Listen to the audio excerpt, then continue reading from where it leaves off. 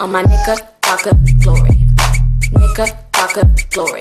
What's up guys, welcome back to the channel. For those that do not know, my name is Alexa, and in today's video I will be showing you guys 5 different things you can do with your wife beaters. So this idea first started when I saw this photo and I was like, well, you can do that with a wife beater, and I figured I might as well show you guys what else you can do with the other wife beaters because they're just gonna be sitting there. So here it is, 5 mini wife beater tutorials. Okay, so for this tutorial you will need a wife beater, or you could use this wife beater or maybe this wife beater.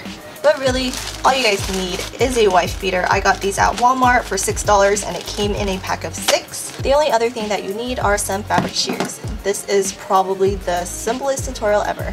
Okay, so let's get started with one of the more basic tutorials first. So what you want to do for this bodysuit is either grab a bodysuit that you have, you can grab a bathing suit, or even your underwear. Honestly, any bottom that has leg hole openings. What you want to do first is lay it down so that you know how long you want your bodysuit to be. Once you're happy with the length, you can cut off any extra fabric. Then you want to take your tank top, fold that in half, and what I did was fold my bodysuit in half as well. That way I could find the half of that, and then I placed that on top of my tank top and I just cut around where the leg hole was. Then you want to take the tank top, fold it in half again, but fold it in half the other way so that if this tank had side seams, those would match up. And then you just want to cut a deeper scoop for the front part of the leg opening.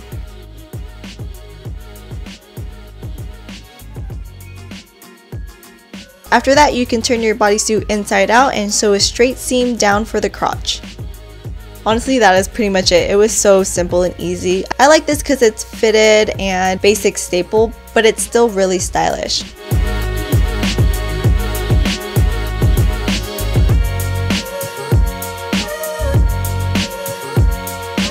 Okay, so another really easy tutorial for this two-piece. What you want to do is cut this bad boy in half. That's pretty much it, and then some other things. For me, I wanted the skirt to be fairly long because I didn't want it to be too short, so I folded it 17 inches up from the bottom and I cut that in half.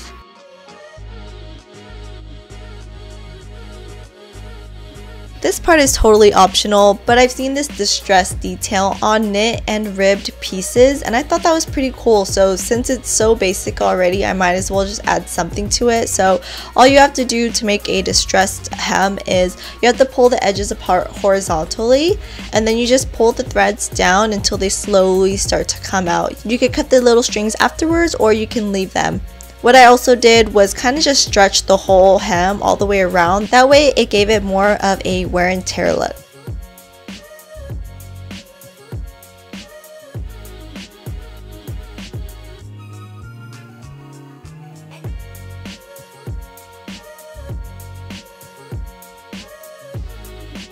To finish the skirt, I just grabbed any white elastic that I had laying around from another project, and then I just measured a piece that would fit the opening of the skirt. Then all you do is sew the ends together so that you make a big elastic circle, and you sew that on top of the skirt with a zigzag stitch. So as you can see, I just used a basic zigzag stitch, and I also distressed the bottom hem of the skirt. Honestly, I have no idea where I'm gonna wear this, but I still thought it was a cool way to upcycle a wife beater.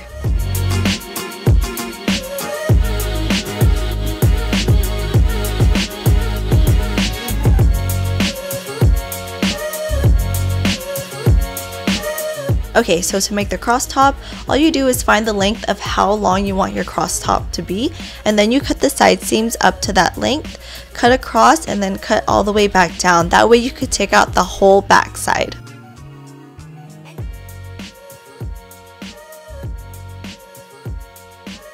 Once you're done cutting, fold your tank top in half so that your invisible side seams meet, and then cut the center front. After that, you can leave your ties as is, or you can copy me and taper the ties. I just cut off the corners to make the ties somewhat a little bit cute. To wear the cross top, all you do is kind of wear it like a jacket, cross it over the front and tie it in the back.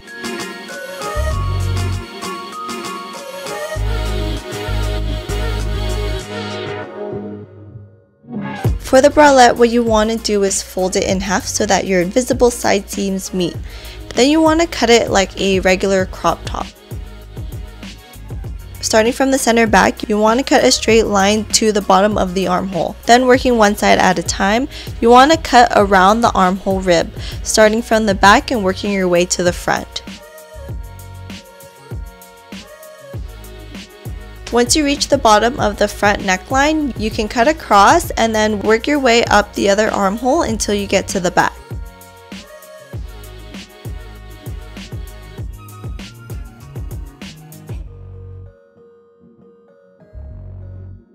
Refold your top in half again and cut the center back. Fold in the bottom part of your tank top and grab both ends. Next, what you want to do is make a giant knot in the middle of your tank top. Adjust the knot and pull as hard as you can so that the knot is as small as it can be.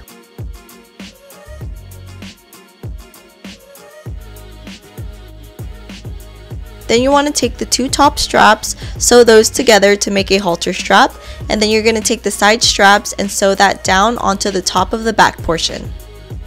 Once that is done, meet both ends and sew a straight stitch down the center back to finish up your bralette. Because the halter straps are not adjustable, it might be tight on some people, so if it is, when you're cutting around the armhole, just go a little bit past the bottom of the neckline so that you can make your straps longer.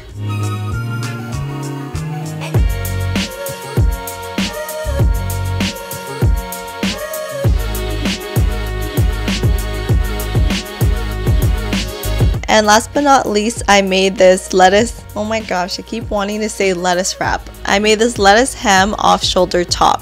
So you're going to use the leftover fabric from your bralette, and then you're going to fold over and cut a third of that section to make your body and your sleeve panel.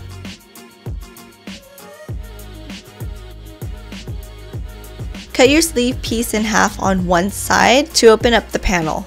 Then you want to do a lettuce hem at the top and bottom of both pieces. So for you guys that don't know what a lettuce hem is, it's that curly hem that everyone's been seeing recently. Basically what it is, it's just a zigzag stitch. Usually people do this hem with a serger, but unfortunately because I don't have one, I'm just going to use this method. So these are the settings I'm using. My length is 1.0 and my width is 5.0. So the way to make a lettuce hem, all you do is stretch your fabric while sewing your zigzag stitch to the edge. The stretching and the tiny zigzag stitch is what makes that curvy hem.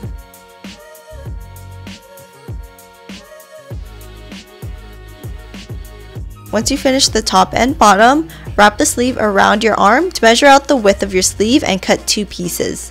Fold each piece in half, sew a straight stitch down the side to finish off the sleeve.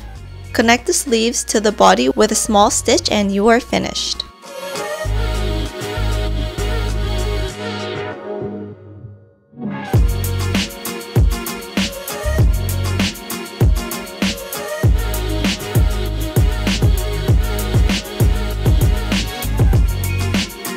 So after this tutorial, I have a little bonus one for you guys. So basically this top is just a crop top with a front tail, and one way that you can wear it is a front knot, or you can bring it back to elementary school and bring the tail through the front of the neck and tie it at the bottom. This kind of makes it into a plunging V crop top.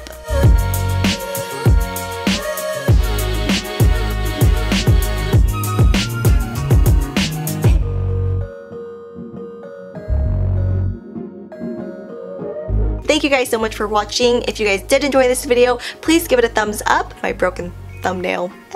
If you guys want to connect with me on social media, all my socials are at thenavarose. So I know I don't get to say this very often, if I've ever even said it before, but I really do appreciate you guys. I love you guys all so much from the bottom of my heart. Thank you guys so much for supporting me and watching my videos, no matter how awkward and weird I am on camera. I really do love making content for you guys, because if I wasn't sharing it on YouTube, I would just be sharing it by myself with my dog and my boyfriend, and how fun is that, really? They can't wear or make any of it. I wish I could give all of you guys hugs. I guess I could give you guys like virtual air hugs. So yeah, thank you guys again. That's it for this video, and I will see you guys in the next one. Bye! Oliver! Boy! Ruining my outro. Bye! Would you make my tutorials? Would you? I guess not.